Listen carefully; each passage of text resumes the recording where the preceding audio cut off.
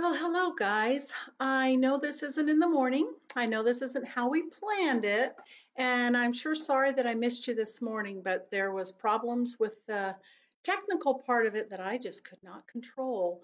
So I'm glad you're joining me whenever you are. And I want you to know that we have a great lesson in front of us today. Last week, we heard a lesson about the greatest news ever. The greatest news ever was that Christ rose from the dead. That is the greatest news for the apostles and for the followers in that day, and it's the greatest news still for us today. It is the best news ever that Jesus raised from the dead. And if you remember, we talked about that Jesus was crucified on a Friday, and then Saturday was silent. The Bible doesn't tell us anything what happened on that Sabbath day. And then the third day, Sunday, was the day that Jesus rose from the dead. And the important thing about that is that Jesus said he would raise on the third day. Old Testament prophecy said he would raise on the third day. So that's really important to know that he rose on the third day after he died. Well, when Jesus rose, the first person he appeared to was Mary. If you remember, she was so excited. She was so happy because she had been crying, crying, crying at the tomb. And then she saw that her Lord, her Jesus, was alive. And she was so happy. She went back and she told the apostles. They didn't believe her. They ran back and saw the tomb. And remember what they saw? They didn't see Jesus, but they did see the empty tomb. They had not seen him yet. But then Jesus was on the road to Emmaus, and if you remember right, he met two men walking on that road and talked and walked with them, and went to their home with them even. And at that time, when he sat down and he broke bread with them, they realized it was Jesus. So here's two more, Cleopas and another man. They know Jesus is alive. He has risen from the dead, and they are really excited about that. Now, the apostles, they run back to tell the apostles, and the apostles are in a closed room. The room is locked. I want you to think about why they are in a closed room with locked doors. If you remember, there was a very angry crowd that crucified Jesus. There was a lot of people who wanted him dead, and there was a lot of people that were very happy when he was crucified. They didn't believe that he was the Savior. They did not believe that he was their Messiah that they had been waiting for, and they wanted him gone. But after 3 days, he was not gone anymore. That tomb was empty. Well, they were afraid that his followers may have stolen his body. But this is what they were so angry about, that empty tomb. No matter what happened to Jesus, they did not have that dead body anymore, and they didn't know what happened at this point.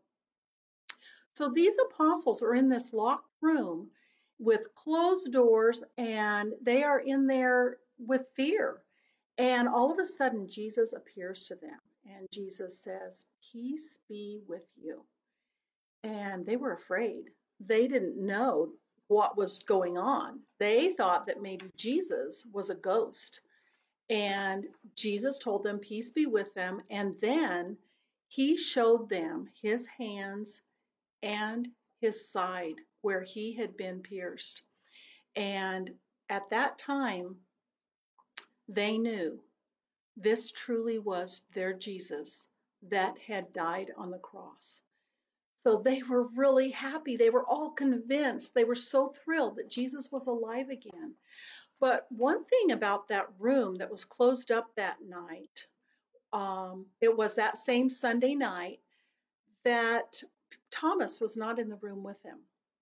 So the one apostle did not see Jesus that night. So the other apostles were really excited about this. They told Thomas about it. Thomas, Jesus really is alive. We saw him. He's risen. We saw his hands. We saw his side. Well, Thomas, he did not believe. The Bible doesn't tell us why he doubted. The Bible doesn't say why he didn't believe, but when I think about Thomas, maybe he was upset or disappointed. He was the only one that missed it. Maybe it was just too amazing to be true. For whatever reason, the Bible does tell us Thomas did not believe. And so Thomas, he did not have the joy that the other apostles felt, because all this excitement they were feeling, all this joy that they felt, Thomas didn't have it. Well, about a week later, they were gathered together again. And the apostles, like I said, they were filled with joy. They were thrilled because Jesus, they had seen him. They knew it was true. They were together in that closed room again. The doors were locked. And as they were in that room, all of a sudden Jesus appeared and he said, "Peace be with you." And Jesus had not heard Thomas say, "I don't believe it. I won't believe it unless I see his hands and his side. I will not believe it." But Jesus said to Thomas, "Thomas, reach and touch my hands and see my side where I was pierced. Don't be unbelieving, but be believing." And Jesus showed him his hands and his side. And after Thomas saw that, he believed. He had seen it for himself, and now he believes. And so Jesus told Thomas, "Because you have believed, because you saw me, but blessed are those who believe and they have not seen me." When Thomas saw, he said, "My Lord and my God." Thomas was truly, truly convinced. So when Jesus told Thomas this, you're blessed because you believe, but more blessed are those who haven't seen, but yet they believe. So who do you think these are that are blessed that haven't seen Jesus, but they still believe? Well, let's just stop about there with that right now, and let's come back to that later.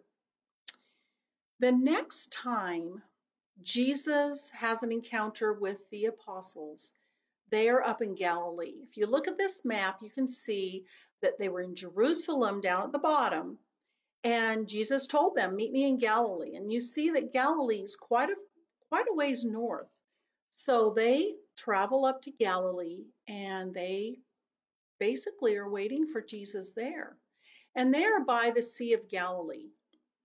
If you remember, when Jesus first called some of his apostles, they were fishermen. And so to be by the sea and to be with boats, it was a very natural thing for them to be. And so when Peter said, "Hey, I'm going to go fishing," the others went with him. And this was, the ones with him were Peter and James and John. Thomas was there, Nathaniel, and then the Bible says, and two friends. So Peter goes out fishing, and the rest of them, they decide they'll go fishing with him too. They go out and they fished and fished and fished. They fished all night. Their nets were still empty. They had caught nothing. The very next morning, they were still in the boat, and there was a man on shore. Well, we know that that man on shore was Jesus, but the apostles didn't realize it yet. And he yells out to them. He goes, "Hey, friends, have you caught anything?" No, they had fished all night. They had not caught a thing. And then he tells them, "Throw your nets out on the other side of the boat, on the right side of the boat." Well, they did this very thing. And when they did, their nets were so full. Their nets were full of fish, but their nets didn't break. That was kind of unusual because this was a huge catch of fish. So as they're pulling these fish in and they're working out there, John realizes that it was Jesus on shore. and he said, "Peter, look, it's the Lord. It's Jesus there." Peter was so excited. Peter was so happy. He threw on his outer garment and he jumps in the water and he swims to shore. He could not wait for the boat to get to shore. He couldn't wait 1 minute longer. He was so excited to go see Jesus. So Peter gets to shore first, and then the others get to shore. And when they do, Jesus was on shore. He had made a fire and he was cooking fish. He had some bread. And he said, "Go get some more of your fish." And Jesus on the beach by the fire cooked them breakfast. Can you imagine anything more lovely than eating breakfast on the beach with Jesus? What a wonderful thing that they were able to do. Jesus talked with them and explained things to them, and they wanted Jesus to stay. That must have been such a wonderful thing to have Jesus with them that time and just spend that time with him and enjoy him like old times. Well, Jesus knew his time was short on earth. He was going to be going back to the Father. But the apostles were enjoying their time with Jesus that they had at that time. It was a very special time. And then Jesus took some time to talk to Peter. Now, if you remember when Peter denied Jesus, that was an awful time for Peter. He had said that he did not even know Jesus. He had told people, "I don't even know the man." And Peter must have been heartbroken. He must have been sick for the way that he had treated Jesus, to tell people, "I don't even know him." He was ashamed. He was afraid. So Jesus knew this. Jesus knew Peter's heart. He knew that he was sorry for what he had done. And so when Jesus talked to Peter at this time, it must have meant everything for Peter, because when Jesus talked to Peter, he asked him a question. Remember, Peter was also called Simon Peter. He said, "Simon, son of John, do you love me?" Well, Peter told him, "Yes, Lord, you know I love you." And then Jesus said, "Peter, shepherd my sheep." Jesus asked Peter this question 3 times. "Peter, do you love me? Do you love me?" And every time Peter said yes, and every time Jesus told him, "Tend my sheep, shepherd my sheep, feed my sheep." He was making Peter realize that he still loved him, he still needed him, and in spite of the things that Peter had done, even though Peter had denied him, Jesus had a plan for him.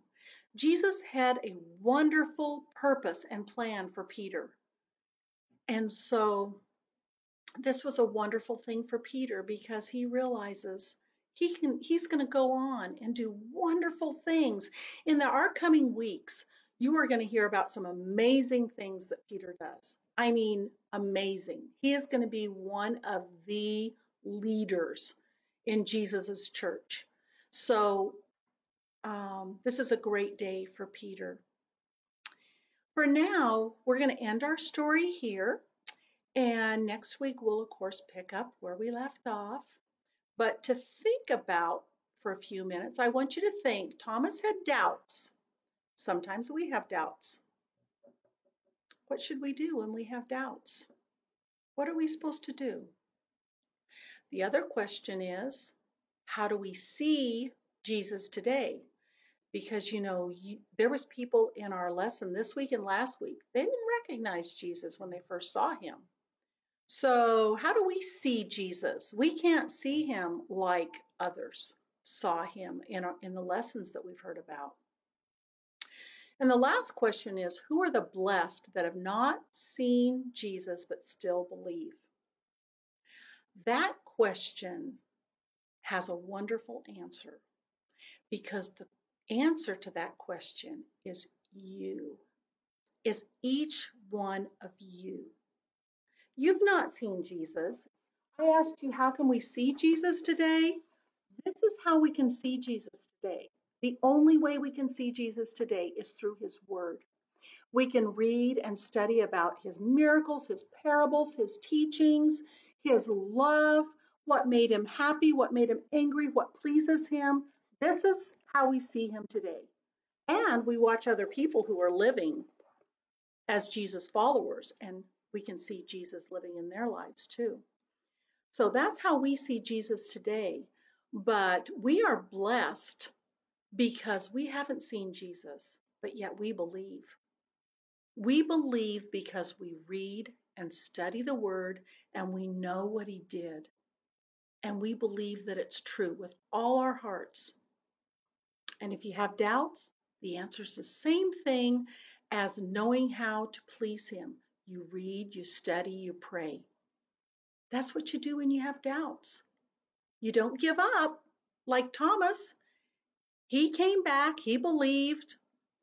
Peter, he messed up, he came back and he believed, and he went on to do great things for Jesus. Just like us, we can go on and do great things for Jesus no matter what happens. So until next week, Miss Tina is going to teach you another lesson next week, and it's going to be a really great one. I know it's another good news story. So Miss Tina will be with you then. And until then, it's time to say goodbye. But I want to tell you, I'm really glad, even if it's late, I'm glad that we got to be together. So you guys have a great week. Enjoy your day, rest of your day today, and take care of yourselves.